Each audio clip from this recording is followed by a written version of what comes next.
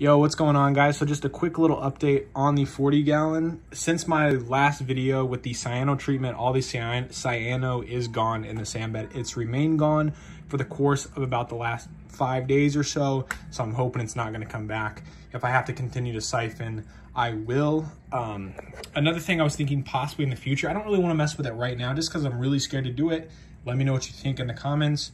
Is to add more sand eventually so we can maybe eventually get a tiger pistol shrimp to go with our goby. I think that'd be really cool, form another symbiotic relationship in the tank. Just something, you know, else to kind of look forward to. In terms of new things, I have this rose bubble tip anemone. I've had him, I would say, for about 4 days now. He hasn't moved a ton. I had him right in the crevice of this rock right here, and he decided to move forward right into my zinnia garden, which the zinnia doesn't seem to be affected at all. Maybe shriveled up in the back, so maybe he has stung it a little bit in the back, but for the most part, the zinnia is not seeming to care very much. And if he does kind of take out the zinnia right here, it clears up some space anyway. I do have all this zinnia up top here, which is growing like a weed, and I'm actually trying something new. I placed a frag of it in the back against the glass, and it's actually starting to stick to the glass, and I'm hoping that it'll start growing up the glass along the back side. I think it'll add some movement to the tank. It'll look really cool, really pretty. The Chemi Clean also, as well as killing the stuff on my sand bed, it's also killed a lot of my glass. You can see my glass just looks crystal clear. I checked my phosphates and my nitrates, and those are both really low. So I don't think we're gonna have a problem with it growing back. I'm not sure what caused it in the first place. I really have no idea. I think it could have just been part of the tank maturing and going through that, you know, maturing process. It's something that most people get, and it's probably what it was. I don't think it was necessarily a husbandry issue.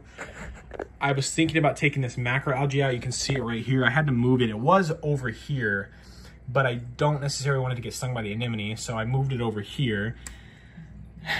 It doesn't look the best right there, but I want to keep it in the tank on the fact that I think it does play a huge factor in my phosphate and nitrate control. My nitrates stay at 0 in this tank, and all I'm running is a hang on the back filter because this protein skimmer is overflowing nonstop, so it's not even running right now.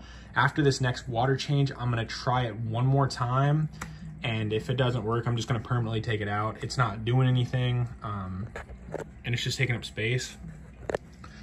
Also, with my dosing, I think that could be something that it doesn't like. It's very sensitive little protein skimmer. I would eventually like to get another one in the future, a different brand maybe. I'm gonna do more research. I definitely want a skimmer on this tank, but I don't think it's necessarily needed. It's just for extra precaution. Something I personally want. I don't necessarily need it. I've been using Reef AB Plus. I just dosed it in the tank. Everything's been really happy and growing nice.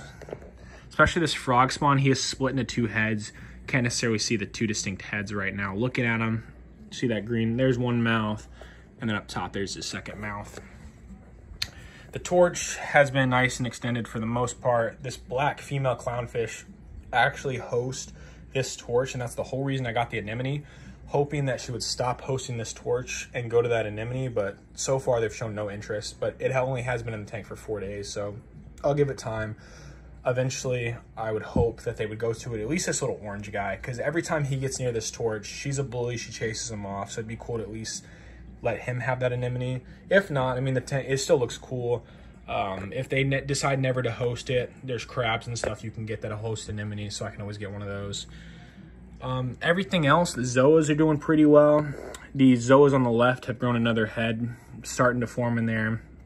These zoas are climbing up the rock kind of frontwards.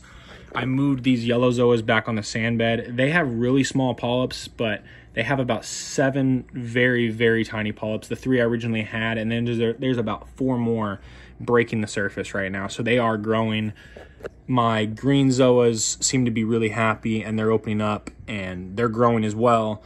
My yellow polyps don't seem to be too happy. I'm not sure what it is, if there's just zoas, I don't, maybe chemical warfare, but zoas tend to not do that, so that doesn't really make, I don't really know what it is, but they've just not really opened up much. They're always closed up. My zinnia has detached itself, and it's formed a little frag on this rock, which I'm honestly fine just letting it grow wherever the heck it wants. I love the zinnia coral. I think it's beautiful. I don't have a problem with it growing wherever it wants. I mean, there is only so much space it can grow. The frog spawn, the Duncan, the torch, they kind of keep it all in check where it can only grow in certain areas. This anemone is doing a good job of keeping it in check. Before I had my macroalgae, but it's not going to grow over the anemone, so the anemone will just sting it. My Kenya tree is doing phenomenal. He wasn't doing well for the longest time, and he's really growing and really nice and extended. Super beautiful. I'm hoping he starts to grow more on that rock right there. Really, I just want to keep him isolated on that rock. He is a beautiful coral. I don't really want him all over the tank, though. Have my brain coral, not really done much. My GSP looks nice and open, like it's growing possibly a little bit. I'm hoping it starts to grow up that rock here within the next month or so. Trumpet coral hasn't really done well since I got it. He looks like he's starting to finally split right there. So maybe I'm wrong. Maybe he is doing something. He just doesn't ever look that happy. I just fed him, so that could be the reason he's kind of shrunken up like that. My Duncan, I'm trying to spot feed him again with some fish food, as well as give you the Reef AB Plus, just on the fact that his heads, I mean, he has all these heads on him, but they're not really growing like the two main heads. Like, they don't have the long sweeping tentacles or anything like that, which is what I really want. I want it to look like a big golf ball. And it just hasn't done that yet. I'm sure it will over time. And this little guy, he's growing pretty nicely. I think he's growing a little bit. He's only been in the tank roughly maybe 3 weeks, so he is fairly new, and corals do take a while to get settled, but he looks really happy.